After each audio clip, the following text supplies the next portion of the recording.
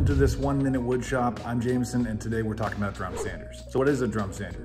A drum sander is a circular drum that has sandpaper that runs around it like a barber pole. Why would you want a drum sander? Well, sanding takes time, and getting a good consistent finish by hand is really difficult. So a drum sander gives you that consistent finish, kind of like a planer wood milling material, nice and flat. So what kind of sandpaper can you use? You can use anything from 60 grit up to 220 grit, and they come on rolls like this.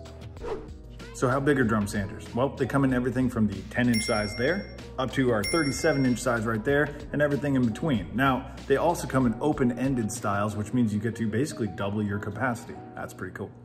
Anything else? Drum sanders, when you compare them to their wide belt bigger brother, are typically smaller in footprint, and they also are a little more cost effective, so they make a great option for small shops or even home hobbyists.